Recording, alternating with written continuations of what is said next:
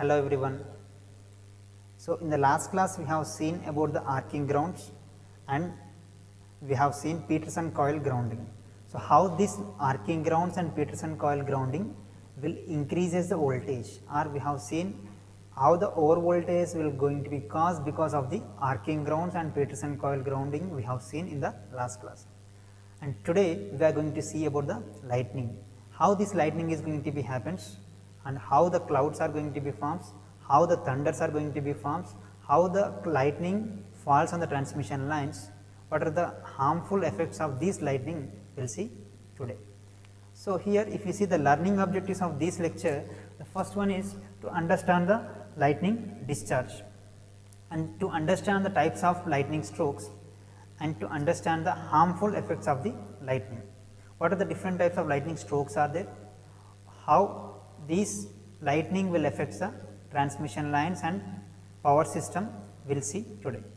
So here if you see the lightning is an external cause of the over voltage. So in the last class we have seen what are the internal causes of over voltages. So here internal causes are nothing but which will cause the over voltages due to the internal operation of the power system. So due to the switching operations, due to the arcing grounds and due to the resonance, there are different cases are there which will cause for the increasing of the over voltages in the power system due to the internal operation of the power system. But here the only one thing which is the external cause which will increase for the over voltage, which will increase the voltages, right. So here the lightning, what is actually the lightning? I am saying that lightning is nothing but it is a electric discharge. That electric discharge is going to be done between the clouds or between the cloud and earth or between the charge centers of the same cloud is known as lightning. So here the lightning what we are saying is it is in a huge spark and takes place when the clouds are charged to such a high potential, either it may be a positive charge or it may be a negative charge with respect to earth or with respect to the neighboring cloud. The dielectric strength of the neighboring medium is going to be discharged or destroyed. Neighboring medium, the dielectric strength of the neighboring medium is going to be destroyed. So here whatever the dielectric medium which we are containing between the earth and cloud is air. That dielectric strength of the neighboring medium means that is air, that air dielectric strength is going to be destroyed and that lightning is going to be reaches towards the earth. So that is lightning. So here I am saying that the clouds are going to be charges. So how these clouds are going to be formed first? How these clouds are going to be contains a charge? And how these clouds will discharge and how the thunders are going to be formed and how lightning is going to be reaches to the earth we will see. So first we will see how the clouds are going to be formed. So here there are many theories, several theories will explain about the formation of the clouds. The most accepted theory we will see now. So here the uprush movement of the water from the warm moisturized water, whatever I am saying here, the uprush movement of the warm moisture from the earth towards the sky. So here the movement of this uprush movement of warm moisture towards the sky, and there is a friction between the air and uprush movement of that water or warm moisture. So there is a friction is going to be happens that will forms the charges or that will forms the tiny particles of the charge. So if that is going to be forms the charges, so when these drops of water are formed, so the larger drops of water will contain the positively charged. That means on the clouds, whatever the larger drops of water will contain a positive charge and smaller drops of water will contains or tiny particles of this water. The smaller drops of tiny particles of this water will contains negatively charged.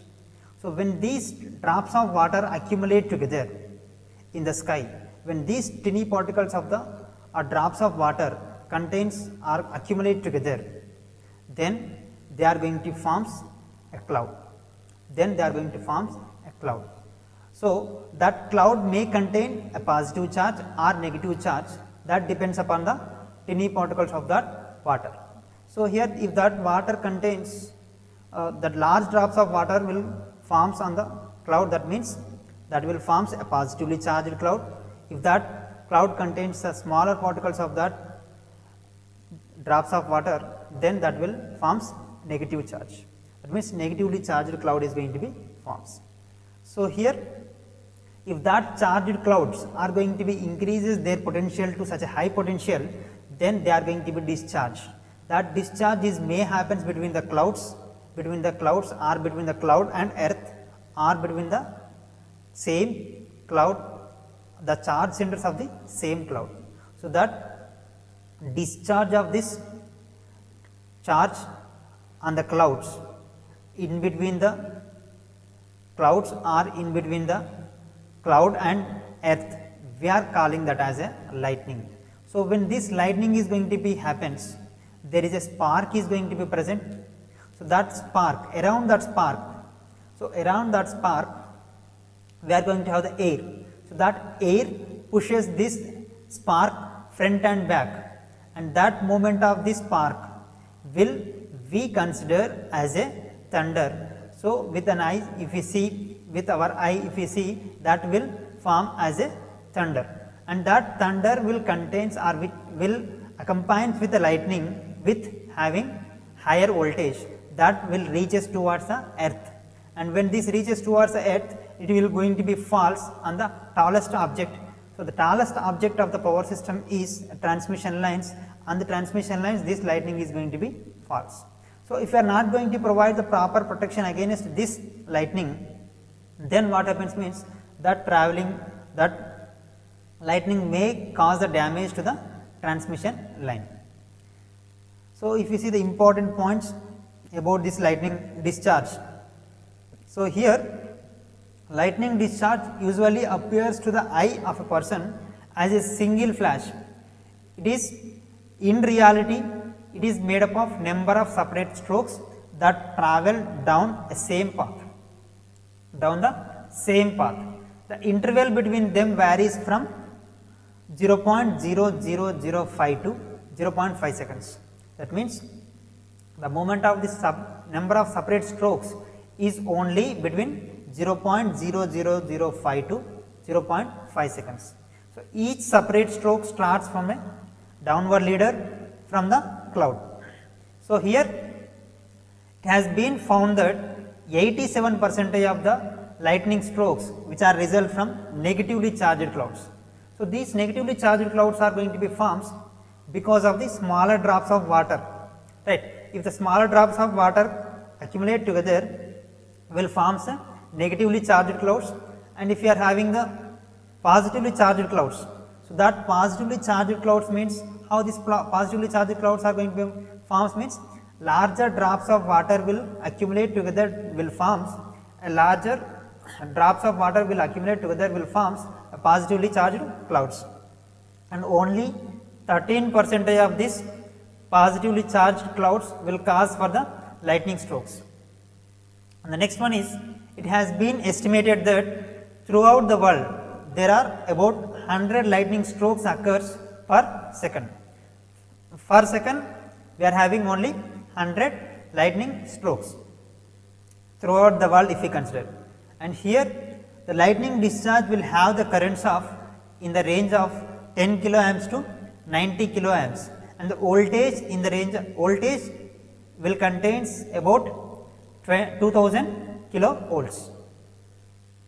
And the next one if we see, so here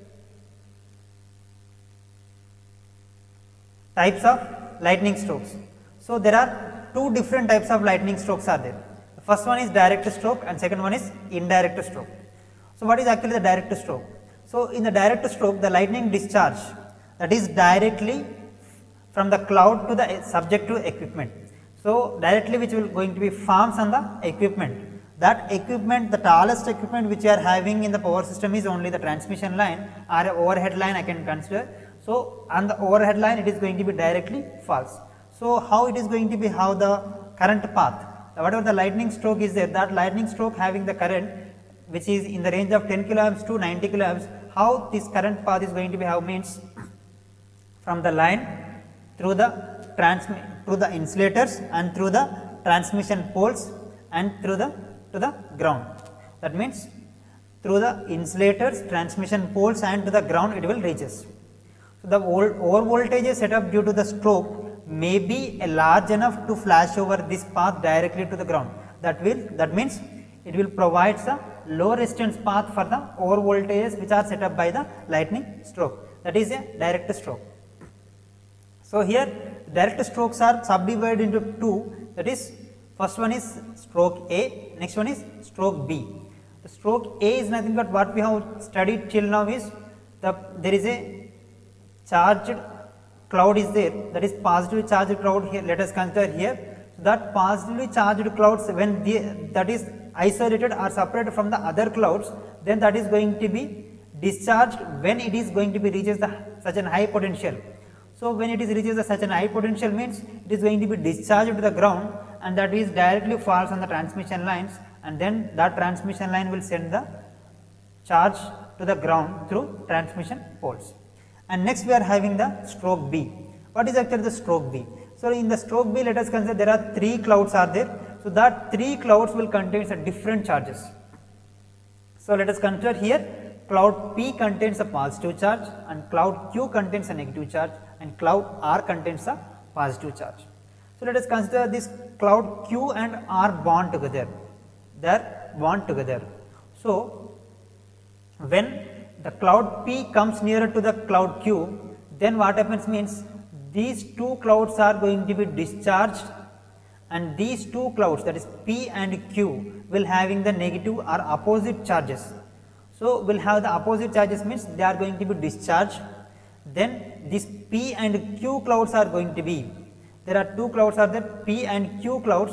So those P and Q clouds are going to be disappears, because they are going to be discharged and they are going to be disappears. Only you are going to have the cloud R. So this cloud R is going to be separated or isolated from the other clouds. So when this cloud R is going to be isolated, then that cloud, when this cloud R is going to be reaches such an high potential, then that is going to be discharged. Then that is going to be falls on the transmission line that will provide a low resistance path through insulators and transmission poles which will reaches to the ground. So that is stroke B. Next, if you see indirect stroke, so here indirect stroke is nothing but it is indirectly falls on the transmission lines. So indirect stroke here, let us consider there is a positively charged cloud on the transmission line. Above the transmission line you are having the positively charged cloud. So exactly under that positively charged cloud there are some negative charges are going to be induced because of the electrostatic induction. So here whatever the air gap, that is air is there in between the cloud and transmission line, whatever the air is there, that air is acts as a dielectric medium, and here that positively charged cloud will induce the electrostatic because of the electrostatic induction, it will induce the negatively charged exactly right under the cloud. So that means exactly right under the cloud you are going to have the negative charge. So far away from that place you are going to have the positive charge. So these positive charges starts moving towards the ground. That means they are going to be discharged to the ground through insulators and through the transmission poles and to the ground. So these positively charges are going to be discharges, and when this positively charged cloud is going to be increases or reaches to such an high potential, then that is going to be, what happens here, that positively charged cloud is going to be discharged to the neighboring cloud or discharged to the here transmission lines, or which is going to be falls on the transmission lines. So then what happens? So here that positively charged cloud is going to be discharged, then you are going to have only negatively charges. So that negative charges are going to be moves towards both the sides of the transmission poles. So that means towards the 2 directions, both the directions it is going to be moves as a travelling waves. So when this moves as a travelling waves, which will increases the voltages, in the power system, and the transmission lines will increase the voltages when that negatively charged ions are going to be moves towards the two ends of the transmission line. They are going to be discharged through the insulators and through the transmission lines, transmission poles, and to the ground it is going to be discharges. But this will produce as a over voltages. This is nothing but indirect stroke. This is nothing but an indirect stroke. So here if you see the harmful effects of this lightning, the voltages, if you see, the lightning will contains the voltages in the range of 2000 kilovolts, and it is only reaches the 2000 kilovolts from zero value. It will takes only 1 microsecond. From zero value to peak value, that is around 2000 kilovolts, it will reach only in 1 microseconds, and it is going to be decays to half of the peak value. Around for 1000 kilovolts, it will only takes around 5 microseconds. Within small duration of time, it is going to be increases a large value of voltage. So that is what the large value of, and also lightning contains large amount of the currents, that is in the range of 10 kiloamps to 90 kiloamps, right. It is very huge amount of current. So if we see the harmful effects, first, the travelling waves which are produced due to lightning surge will flash over the insulators, and these may even break the poles. That means even they damage the poles. And the next one, if we see, if the travelling waves produced due to lightning and this lightning hit the windings of the transformer, or it may hit the windings of the generator. So let us consider there is a generator that will contains 11 kV of rated voltage, and there are windings are there inside the generator. So if this lightning of around 2000 kilovolts reaches the windings of a generator, then that will damage the insulation of the windings of a generator. If that insulation is going to be damages, then that will causes for the formation of the arc in the windings, because the lightning will have large amount of the currents. That currents will cause for the formation of the arc. So even though this lightning is going to be disappears within very short duration of time, even though after the disappearance of this lightning, there is an arc is going to be continuously present because of the normal system voltage. That normal system voltage is sufficient to maintain that arc, and that will continuously present, and that will continuously damage the successive equipments which are connected to the generator. So here that means this lightning will also damage considerable damage for the generators as well as transformers. The next one is, if the arc is initiated in any part of the power system by the lightning stroke, this arc will set up disturbing oscillations in the line, and this may damage the other equipments which are connected to the line. So if we see the summary of this lecture, so here in this we have seen that it has been found that 87% of the strokes which are result from negatively charged clouds, and only 13% which are originate from positively charged clouds. So negatively charged clouds are going to be formed because of the smaller drops of water, and positively charged clouds which are going to be formed because of the larger drops of water, right. Next, if we see the lightning discharge, which may have the currents in the range of 10 kiloamps to 90 kiloamps, and the voltages in the range of 2000 kilovolts. And travelling waves produced due to lightning surge will cause severe damage to the power system equipment. So it is going to be damage to the power system, right. So thank you everyone, thank you for listening this class.